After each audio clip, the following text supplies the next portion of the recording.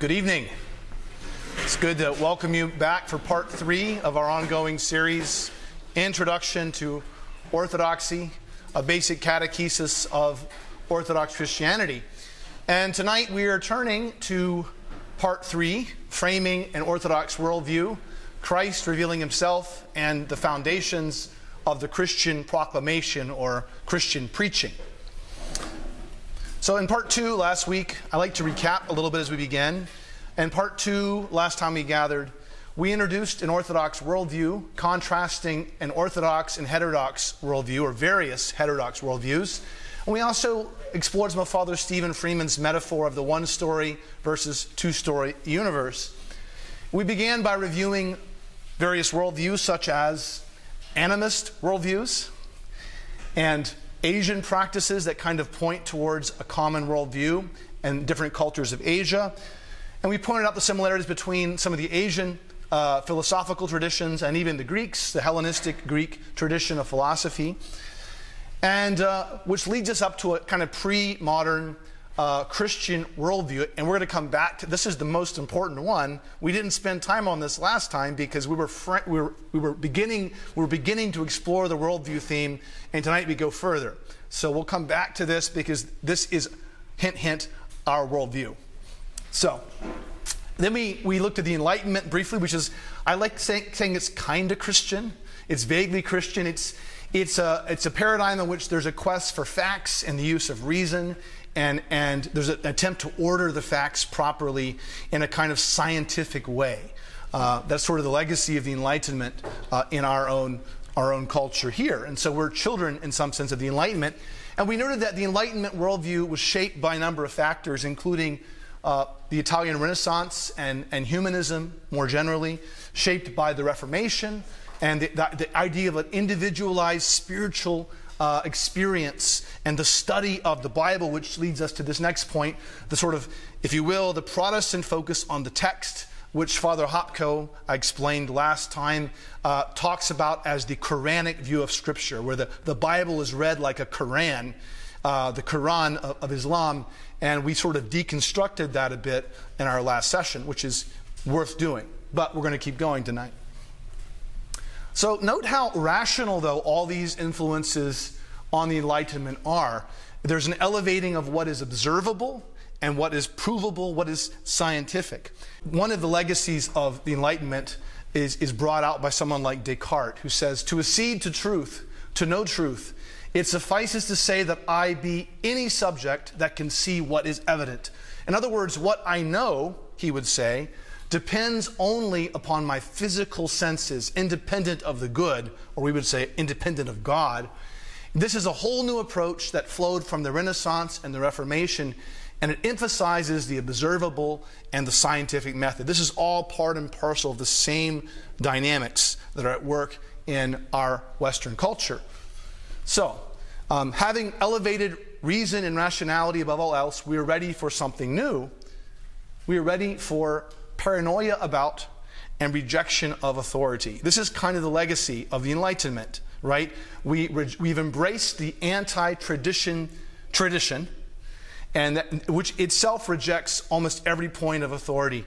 And we see this in our culture today. A corollary of this is that there's a real suspicion of anybody claiming either authority or deep knowledge arising from experience. And so we're stuck with this conundrum then that society is in, where it's impossible to know truth. If you talk to people at the university, they will, what is truth? They're like Pontius Pilate. What is truth? They have no idea what it could be. They don't believe it exists. Everything is now relativistic and deconstructed. We're now in what they call postmodernism, because all these isms, the Enlightenment, the Reformation, all this stuff has been deconstructed, and we're stuck in a kind of mess. Nihilism, hedonism, unfettered libertarianism, Ayn Rand, and even worse now, corporate technocracy. It's a horrific kind of idea. So you either have alternately post-rational or hyper-rational post-Christian approaches that we would say are pretty evil, and we're very skeptical about as Orthodox believers. And so there is no truth in this context, no truth. And all that matters in our current iteration of pop philosophy is myself, and a sense of prosperity. Again, that coheres with hedonism and nihilism and all the rest.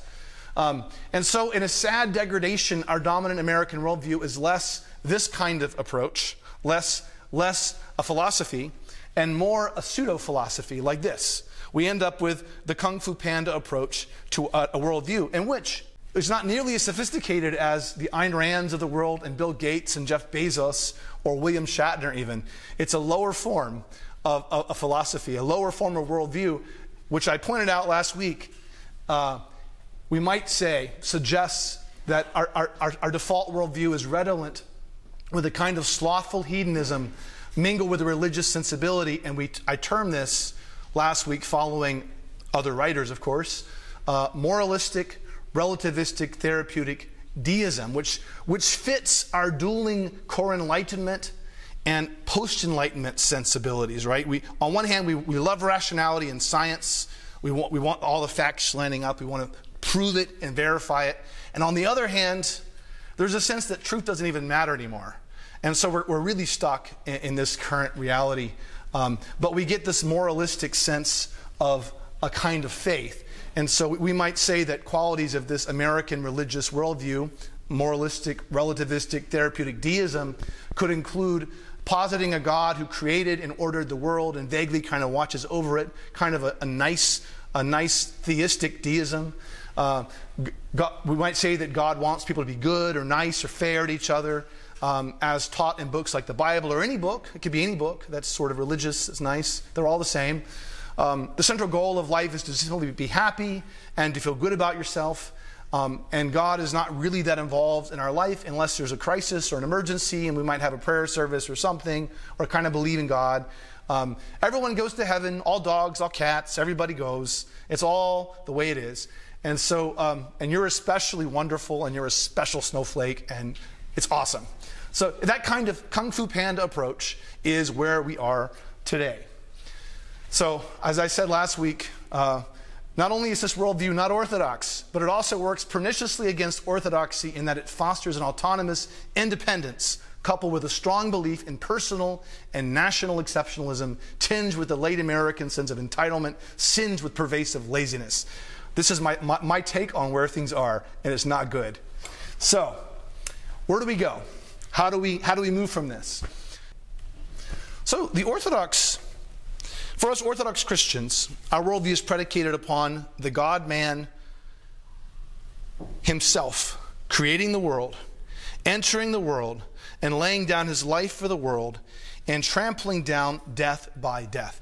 My favorite hymn in Matins is a very short hymn. We sing, in the Russian tradition, we sing, God is the Lord and has revealed himself to us. Blessed is he that comes in the name of the Lord. We say that, actually in Greek it should be rendered, in English it should be rendered, the Lord, he is God, and he has revealed himself to us. The Lord, we're saying very clearly, this Jesus has broken into our world. This Jesus we're lost. We have no sense of truth. Our philosophies are broken, and into that chaos, into that madness, God inserts himself. Philosophies can't divine this. Cogitation can't discern this. This is God himself entering the world. The Lord is God and has revealed himself to us. God is with us. This is the fundamental teaching of the Orthodox Church. And this is the basis for all that we're going to discuss between now and the end of the series. And really, it's the basis for our entire life as believers. So, it's worth noting from the Gospel of John, our Lord says, I am the light that has come into the world, that everyone who believes in me will not live in darkness. The light has been turned on.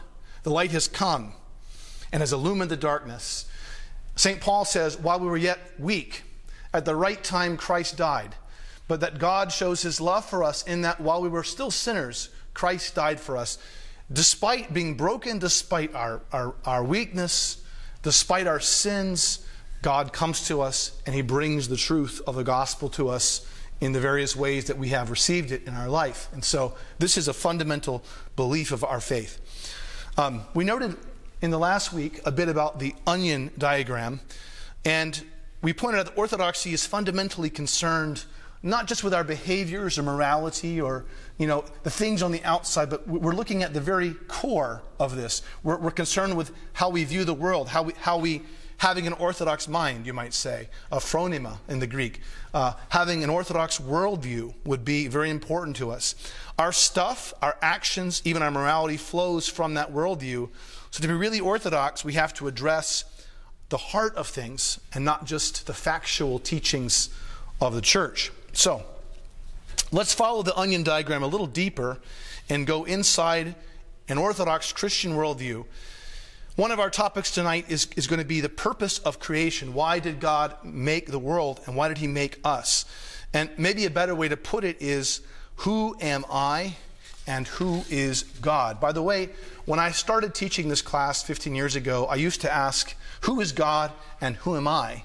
But as I've gotten older, I realized that if I don't have a sense of who I am, I can't understand who God is. So as I grow in knowledge of myself, I can often grow in knowledge of God and vice versa. There's like this back and forth. So, two beginning texts that are foundational in both the Old and New Covenants wrestle with precisely these questions of who am I and who is God.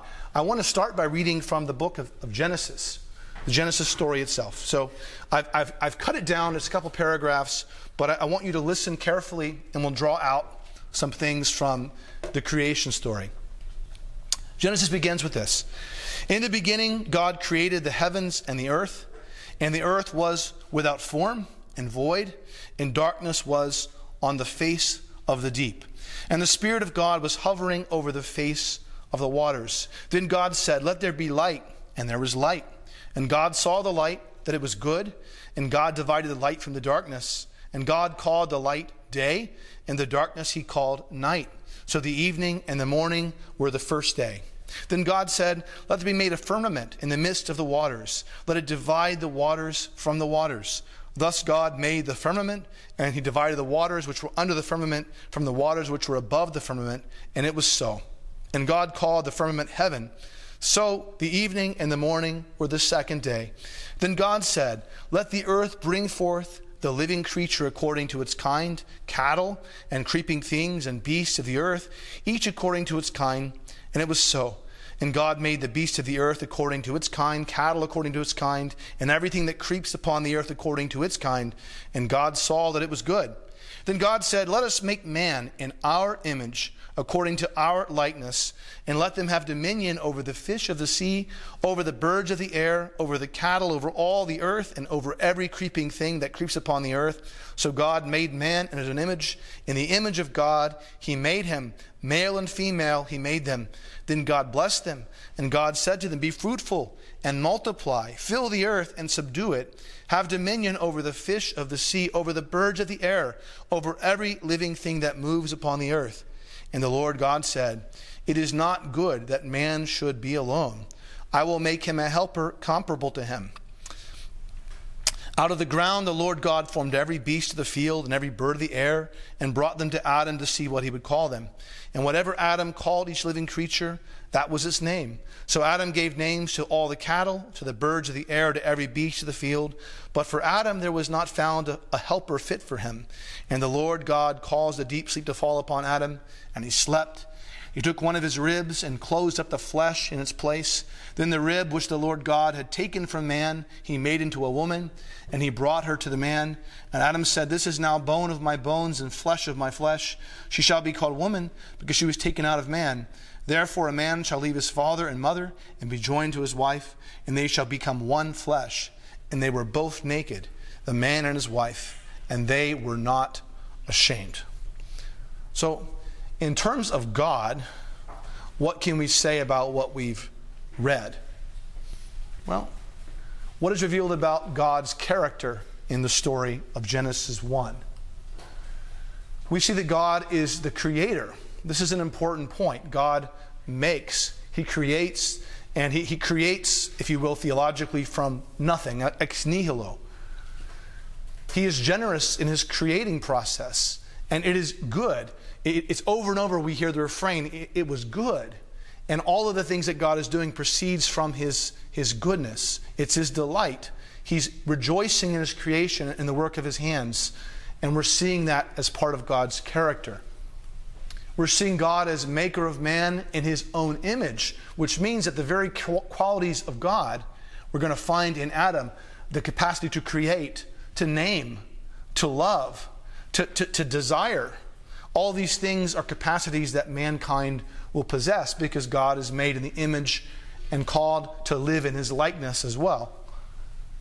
We see that God is the maker of man and woman, both man and woman, and each are made in his image, though the process is different in how he makes them.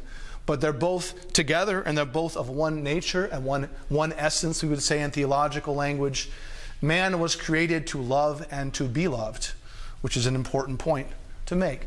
A bonus thought here: man's main sin is this: pride in wanting divine life now. He wants to rush into God's plan, and so we'll see here as we keep reading. We'll read a little further. This is what's going on. It's not that he's disobeying God's intention. Rather, he's rushing to the finish line before God is ready, has made him ready for what is to come. So let's keep reading here. Now the serpent was more subtle than any beast of the field which the Lord God had made. And the serpent said to the woman, Yea, hath God said, Ye shall not eat of every tree of the garden? ? And the woman said to the serpent, We may eat of the fruit of the trees of the garden, but of the fruit of the tree which is in the midst of the garden, God has said, You shall not eat of the tree, neither shall you touch it, lest ye die. And the serpent said to the woman, You shall not surely die, for God does know that in the day that you eat thereof, your eyes shall be opened, and you shall be like gods, knowing good and evil.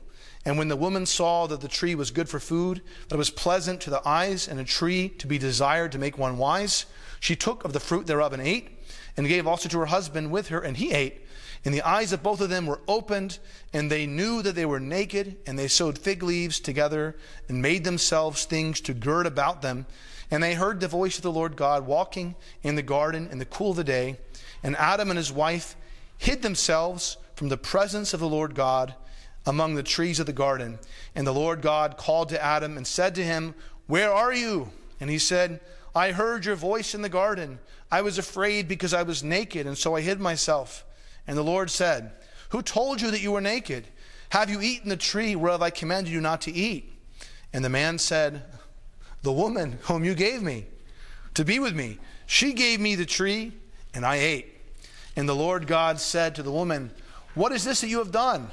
The woman said, The serpent beguiled me, and I ate it. And the Lord God said to the serpent, Because you have done this, you are cursed above all the cattle, above every beast of the field. Upon your belly shall you go, and dust shall you eat all the days of your life. I will put enmity between you and the woman, between your seed and her seed, and he shall bruise your head, and you shall bruise his heel. So we see already this kind of devolving of human nature. That humanity is immediately turning on itself, and the first thing the man does is blame the woman, and then she blames the serpent, and they're mad we presumably know they're mad at each other, and so begins humanity's descent. Blame and hate and fear and all of those things begin to dominate the narrative of the human condition. And yet we hold this passage of Genesis, which is really important for knowing who God is, who we're called to be, and what the problem is. We hold that next to another passage, John chapter 1. Does anybody know when we read John's Gospel chapter 1 liturgically? Pascha. The very first reading at the Feast of Feasts, the very holiest of holy days in the Orthodox Church. The priest or the deacon announces very, very boldly the reading of the Holy Gospel according to St. John the theologian, and we begin. And we say this. I want to chant it, but I'm not going to. In the beginning was the Word, and the Word was with God, and the Word was God. And the Word is the word Logos, the Logos which was understood to be Christ. He was in the beginning with God, and all things were made through him, and without him nothing was made that was made. In him was life, and the life was the light of men. And the light shines in the darkness, and the darkness did not comprehend it. He was in the world, and the world was made through him, and the world did not know him. He came to his own, and his own did not receive him. But as many as received him, to them he gave the right to become children of God, to those who believe in his name, who were born not of blood, nor the will of the flesh, nor the will of man, but of God. And the Word became flesh and dwelt among us, and we beheld his glory, the glory as of the only begotten of the Father, full of grace and truth. And John the Baptist bore witness of him and cried out, saying, This was he of whom I said, He who comes after me is preferred before me, for he was before me. And of his fullness we have all received grace for grace. For the law was given through Moses, but grace and truth have come through Jesus Christ. No one has seen God at any time. The only begotten Son, in the bosom of the Father, he has declared him. He has exegeted him, literally, in the Greek. He has proclaimed him. And so we find that John is sharing with us in that gospel reading the fulfillment of Genesis, that Christ is, if you will, the new Adam, the new man, mankind restored. And we can see a couple of things. God is the fundamental reality in the universe. In the beginning was the Word, and the Word was with God. The Word was God. We see the Word is eternal, with God and God. Yet, and this is the big yet that eternal Word, that logos, is made flesh. In the Greek it's sarx, which is a very powerful theological idea. The one who is divine becomes flesh. This is right in John chapter 1. The Word is the creator, and the Orthodox understand that Word as being the very one who creates Adam in the garden. And he himself is the light, which again, the idea of revelation, the idea of we're in darkness and we're blind, we can't see, and now the light comes to us. He has revealed himself to us. This is the theological point that's being made. And then he enables us. Not only does he show us the light, but he shows us the way. He enables us. He equips us to become the sons of God. And by sons of God, it's intentional. We're not just, all happy children of God. We're sons of God. That means whether you're male or female, you're a full inheritor of the promise, right? All of us, male, female, old, young, are full inheritors of the promise if we will follow Christ. This is the promise of these texts. So, okay. So, John's theme is very important. The unity of theos, God, and sarx, flesh. And this idea is anathema to the ancients. And the Enlightenment folks don't like this. The Greeks don't like this. The Chinese philosophers don't like this. The animists probably don't care. They had no problem with God and man. But most philosophies, and certainly most of the isms of our history, don't like the idea of God and man coexisting in one. And so it leads to this point that I make many times. And those of you who were in my Orthodoxy 1 hour class, forgive me because I'm repeating some things here, but this is very important. So, this is why we say with Father Hopko, orthodoxy is paradoxy. Father Hopko famously said this: the scripture is very clear. If you want to find yourself, lose yourself. You want to fulfill yourself, empty yourself. You want to be great, be the least. You want to be first, be the last. You want to be rich, become poor. You want to be wise, become a fool. If you want to rule, become a servant. Really, orthodoxy is paradoxy. That's just what it is. And if we look at the scriptures, or we look at our theology as Christians, as Orthodox Christians especially, we'll find that paradoxes exist all over our faith. For instance, God is all-powerful, yet he is meek and lowly of heart in the person of Jesus. He's even meek in the Old Testament. God is three, yet God is one. Christ is fully God, yet fully man. Christ in his kingdom is present now, and yet he is the coming one. He's always erhomenos, the one who is coming. We are endowed with free will, and yet God somehow foreknows all things. A virgin is also a mother. Death is destroyed by death. He who seeks to save his life must lay it down. He who loses his life will save it. I am crucified with Christ. Nonetheless, I live, yet not I, but Christ in me. All these things are paradoxes that we're holding together.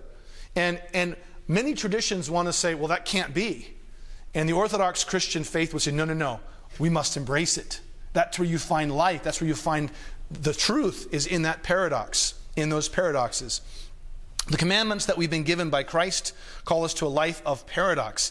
Anyone who wants to love will quickly face the dilemma of paradox, right? You hold something too tight and you lose it, right? Everything in our life is full of this truth of paradoxy. So St. Ephrem of Syria is one of our great ascetic fathers, a great hymnographer from, I believe it's the 5th century. And he writes this beautiful hymn for the Nativity, one of my favorite hymns. Many of you have heard it before, but bear with me. He says this, wondering about the birth of Christ. He says, "Thy mother is a cause for wonder. The Lord entered her and became a servant. He who is the Word entered and became silent within her. Thunder entered her, yet made no sound. There entered the shepherd of all, and in her he became a bleating lamb, bleating as he came forth. Thy mother's womb has reversed the roles. The establisher of all entered in his richness, but came forth as one poor. The exalted one entered her, but came forth meek. The splendorous one entered her, but came forth having put on a lowly hue. The mighty one entered and put on insecurity from within her womb. The provisioner of all entered and experienced himself hunger. He who gives drink to all entered and experienced thirst. Naked and stripped, there came forth from her the one who clothes all." This is a meditation on paradoxy. All of it. And in our daily faith, in our daily walk with God, in our thinking about God, we come face to face with this tension. We're called to holiness, yet we're called to live in the world, but not of the world. In our history, we have like the church and the empire and the tensions there. We have poverty and riches. We have sobriety, which is enjoined, but also joy is important to us. And they seem to be in conflict, but they're not. You have to have both of them. We have power, which isn't necessarily bad, but then powerlessness is praised if we're going to follow the way of Jesus. We have discipline and ascesis, doing good works and powerful works, and taking our life spiritually by the, forcefully. And then we have this idea of freedom and surrender to God. All these things are true. We have the spiritual and the fleshly commingling and co-living in our lives. So the problem is of making distinctions. In John's gospel, Christ assumes flesh. But also in John's gospel, he says the flesh profits nothing. Christ will tell his disciples to eat my flesh in John 6, but he will say in John 3 that that which is born of the flesh is flesh. That's in one gospel, different uses of the same words. So no other idea was as offensive to the Greeks as the cross of Christ, because it was a mingling of opposites that were to them contradictory. Christ as divine and divinity dying. How can that possibly be? So the cross is the ultimate paradox in the very heart of our worldview. Hear that again. The cross of Jesus is the heart of the Orthodox worldview, because in it we have this sign of paradoxy. It is the paradoxy par excellence. God is impassible, meaning he can't suffer, and yet we celebrate Jesus as the one who endures the passion, which means the suffering. In that very person on the cross, you have the entire paradoxy of our faith.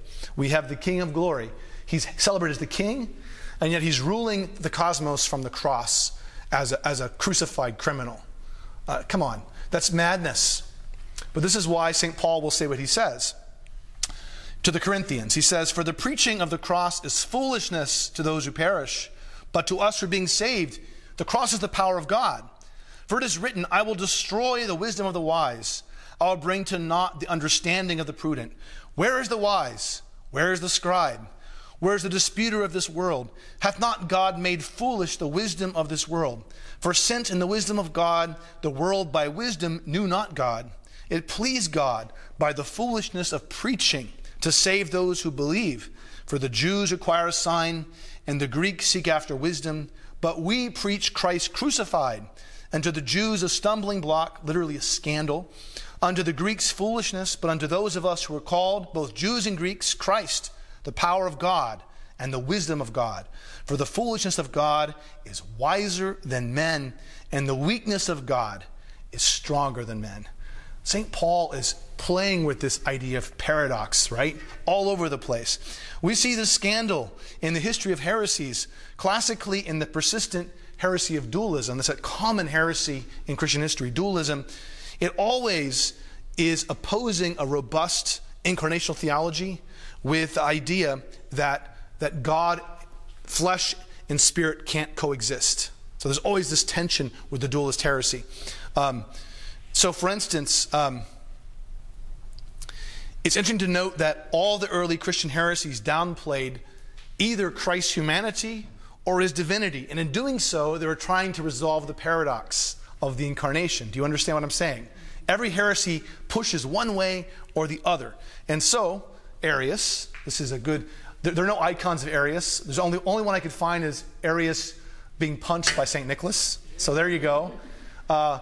Arius, his heresy, he cared about the divinity of God.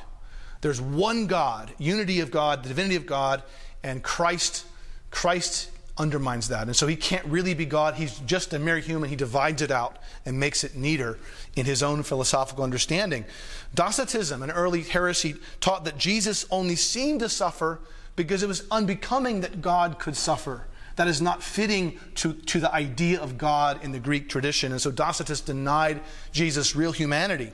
The Ebionites and the Encratites, they were radical ascetics who preached mandatory celibacy for all. The flesh was evil, had to be mortified, and they divided out the divine and the human so much that in person of Jesus they could not imagine he's fully God and fully man.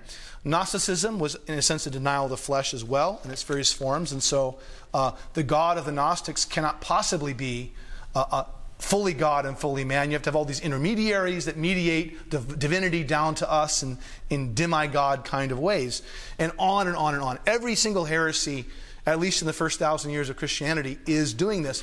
And even modern Christians today, I think, tend to overemphasize maybe the humanity of Jesus and underemphasize his divinity because they're uncomfortable with that.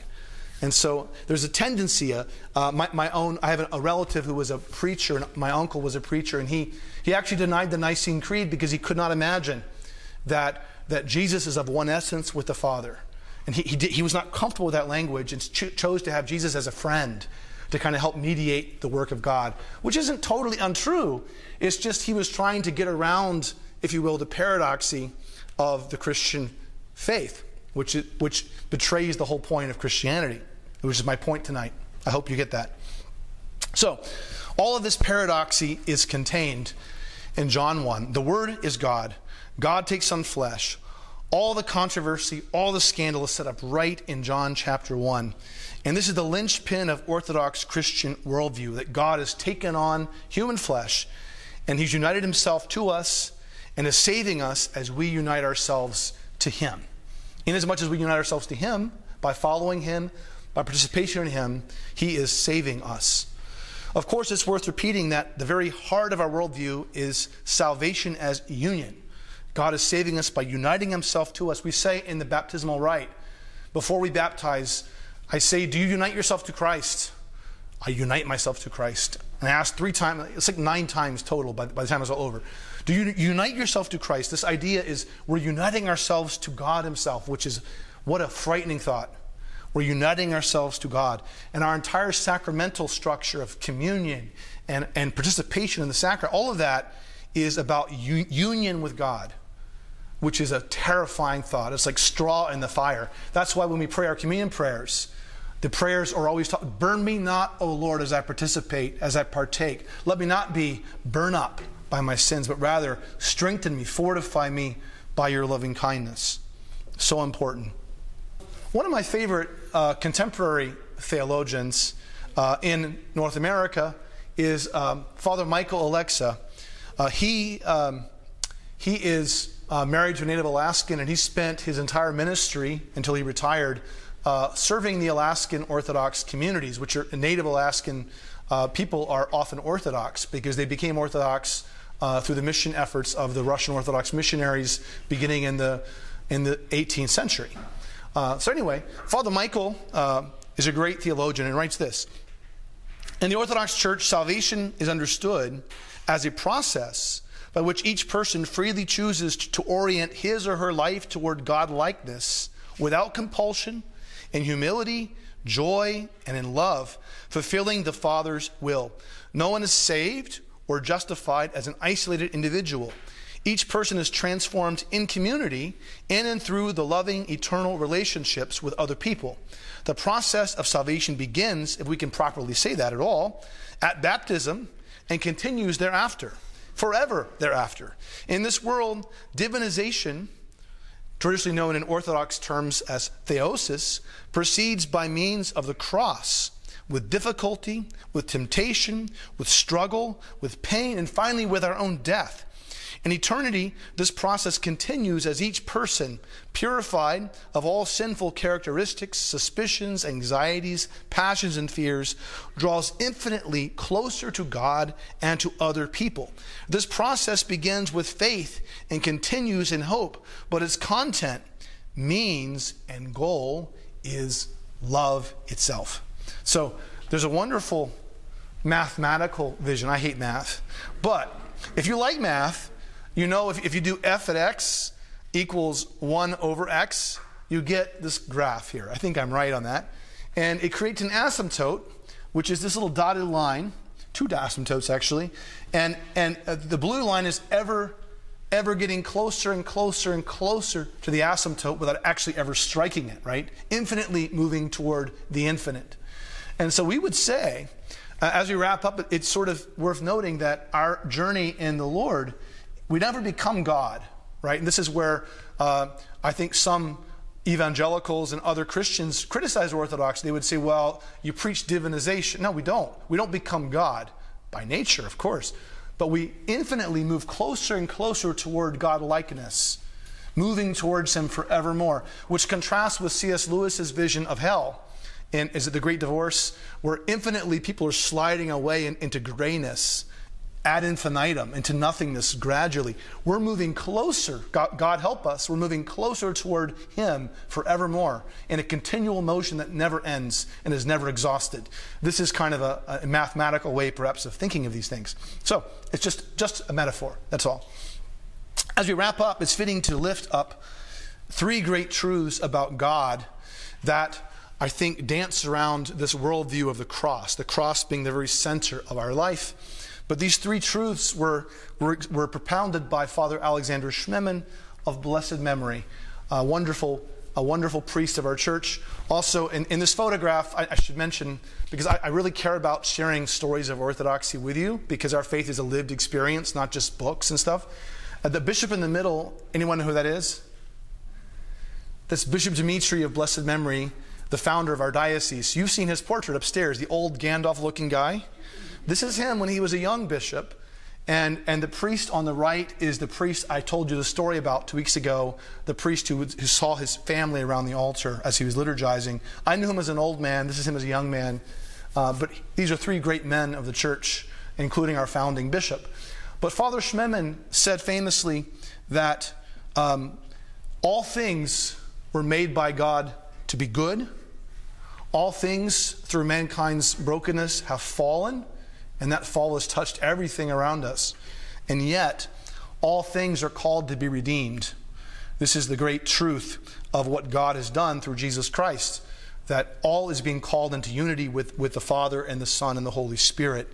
And so we celebrate these, we honor these 3 words, good, fallen, and redeemed. And we think about everything in our life that's broken. It was made to be good, and so we can celebrate the good in us because there's good. We're not Calvinists. We don't believe that we're totally depraved. But we do think everything's fallen, and that's gotten everywhere. And yet we believe that in Christ those things can be restored and healed, and that's redemption. So that's union with God. That's salvation. That's receiving His sacrifice, and all those things together, following His example, learning from the Savior. So Our journey lies in experiencing this redemption and being united to God. My confessor, Father Seraphim, the abbot of Holy Cross Monastery, says, we don't believe in a personal relationship with God. We believe in union with God. I like that. We don't believe in a personal relationship with God only. We believe in union with God. That's a much richer fleshing out of the truth for us. So I want to close tonight by briefly looking over 12 things we might do as part of our rule of life. This is a wonderful handout from Father Thomas Hopko's, one of his talks he gave. He said, if you really want to know who God is, you really want to get to the heart of what we're doing, I suggest you do these 12 things that would inculcate in us, form in us, an Orthodox worldview and frame of reference. So if you want homework, this is great homework for you. So here we go. I'm going to read this. Number 1, be ready to do whatever it takes to know. Humbly and courageously do what you are told without questioning. And he's talking about things of the gospel. Lay aside your will. Vow to follow what you come to know, whatever cost. His point is, knowledge requires action. You can't just know it intellectually. You have to follow it up with deeds. Number 2, pray for enlightenment, even if yours is to whom it may concern. Pray something like, God, reveal yourself to me as you really are. And as you pray, do not look for anything. Let whatever happens, happen.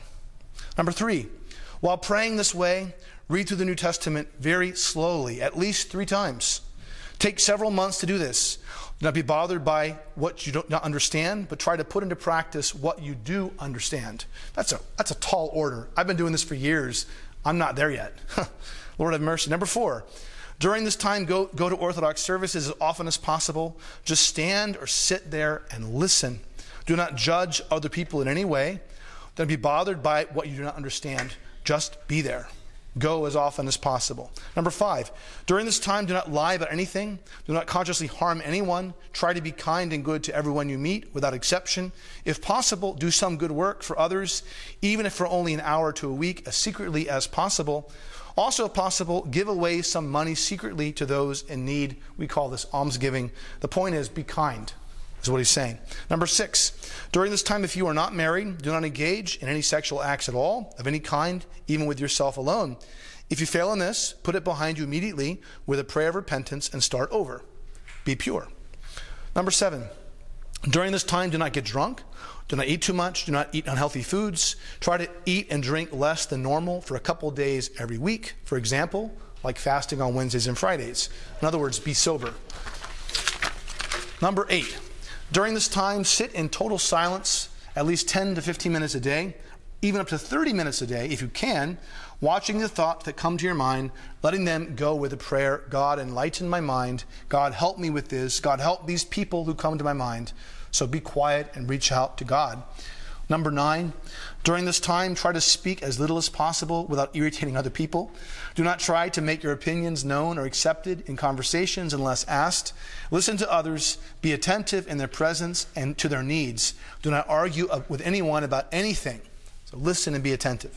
Number 10, during this time, find someone that you fully trust and share with that person your thoughts, feelings, dreams, hang-ups, compulsions, etc. in detail. Do not, however, go into detail about sexual things or about other people. Discuss in detail your family of origin, your childhood experiences, both the good and the bad. Focus on what memories distress and sadden you, what memories bring you joy. Be accountable. Number 11, during this time, do a checklist of possible food, alcohol, drug, and sex addictions, and other addictions that you may think you have. Example, like rage, gambling, shopping, etc. If you see that you are addicted in any way, seek help and possibly enter a treatment program. Number 12, during this time, do your work or your studies as best as you can, carefully, responsibly, conscientiously, and devotedly. Live a day, even part of the day, each day at a time. Focus fully on what you are doing at the given moment. All these things, we might say, with Father Hopko, shape in us a sensibility and lead us to the cross, lead us to the mystery that we're seeing at the very center of our worldview as Orthodox Christians. In our next installment, next week, we'll be talking about sin, the passions, and asceticism and we'll introduce the idea of the communion of the saints. And then the week after that, we begin actually unpacking the holy tradition of the church, looking at the doctrines and the teachings of the Orthodox Christian faith. So this next class is really interesting, and I look forward to taking you along with me on that journey. I'm Father Justin Patterson. Thank you for watching our Intro to Orthodoxy series. We're really glad you're joining us for this. We invite you to engage with us in person. Come visit our parish. Come see, taste and see that the Lord is good by visiting our community. Also, take advantage of our website, our YouTube channel, and all the contact information that you'll find on the screen. Thank you very much, and may God bless you.